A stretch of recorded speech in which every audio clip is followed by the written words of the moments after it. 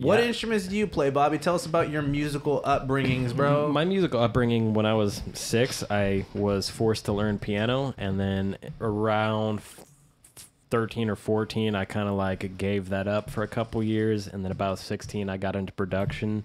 But over the years, I've played 6 different instruments, never really like that great at any of them, mostly like guitar and piano. And then as I got into production, got into mixing, mastering, audio engineering, so I've been doing that for about 12, almost 13 years now. And that's pretty much my history. I'm a dance music producer, and I work on other genres just as like a hobby, I guess. Yeah. Sick, man. Again, Christian, why don't you give us a little the too long didn't read version, bro? Well, we've been playing music together for a minute, actually.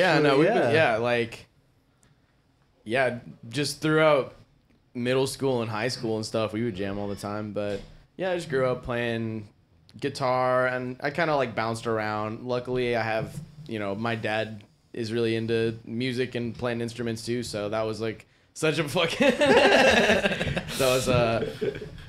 was definitely a real blessing to have that from the get-go, to be able to, like, he had a drum set, and we had like a ratty old piano that we used, and a little it was a raggedy ass piano.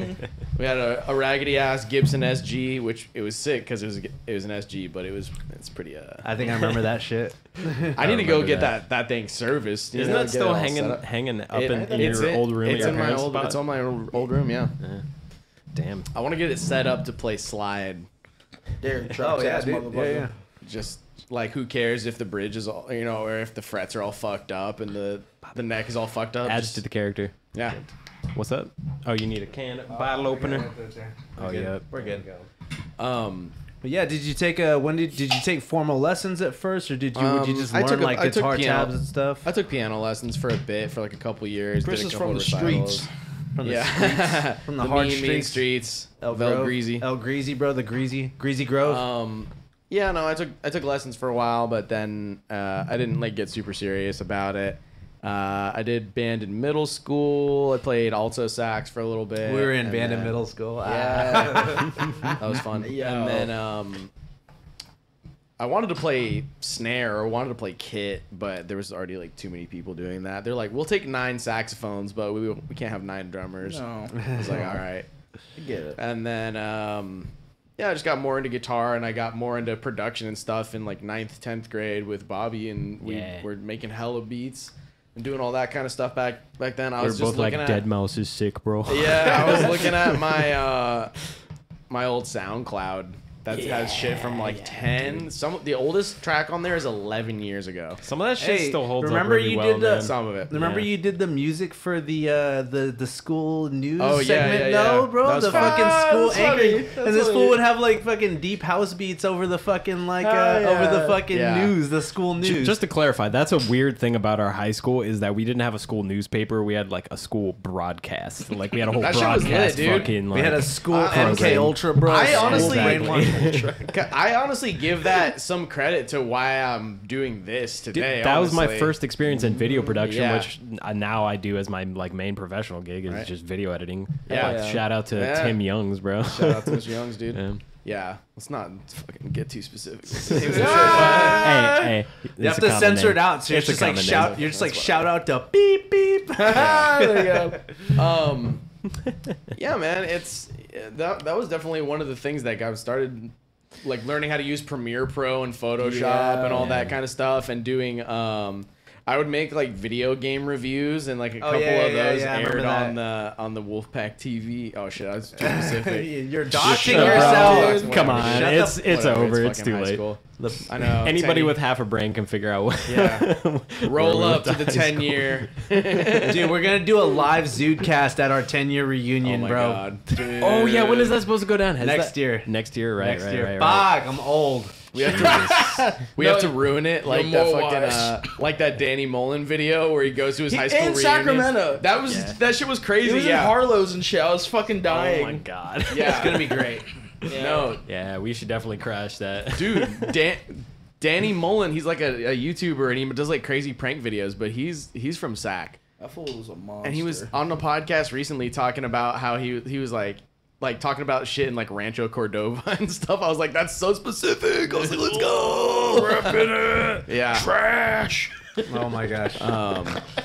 But he just went and like trolled the shit out of his high school reunion. I want to do that so bad. He like wrote a speech. I had he like gave a speech and just like destroyed everyone in the speech, and everybody just got so fucking bad. I got a good memory, bro. I can. Oh, dude, bro, I blocked that shit out. I had to fight the urge to cyberbully the page they made for the fucking reunion so bad, bro. Do you remember the anti-cyberbullying pages that were made in response directly to the like roast pages that were made on Facebook back in the day? Bro. That's crazy. So classic, bro. We went to like a suburban white people high school, so yeah, it was all that kind of shit, bro. It was all like cyberbullying and mean texting and don't be sexting and don't finger each other in class, like Try not to finger each other in class. Yeah, I'm sure it happened at some point or another. cute MGMT, bro. Yeah. I can't even do it. My voice is too fucked. I was listening to MGMT. I have my old iPod, man. That shit's so funny. And I have the old 15, bops, dude. I have 15,000 songs on Yeah, there. fuck off, dude. I have all but completely legally. You know, I definitely spent $15,000 on music before I was, before I ever had a job. All totally legal. No, like that was just all of the. Like from 2010 to like I think I still was adding music onto it up until like 2017, 18. I was rocking the fucking. That was a weird year. Right? Yeah. the music taste too. Like back, you hear what you used to listen to. You're like, damn, I was really getting down to this, huh? Okay. I had some fire on there. I feel it. I had a combination. Go ahead. I would say I have a combination of fire and just sad boy shit, and then just like weeaboo shit. What and you just, got? What were you bro. rocking? What were you I rocking? know. in Let's hear your 9th grade playlist. My bro. 9th grade. No, let's go 11th grade just so you can get the whole picture. Okay. 11th, 12th. or whatever year you have the clearest memory of. Well, that's the thing. It's like back in the day, it's like the things I would listen to would be with people who I was starting to hang out with. So some of it was like Coheed and Cambria. I know you like that shit, Bobby. You know what I mean? And then That's some of the it, one for me, boy. And then some of it would be like fucking. Oh man, I don't even know.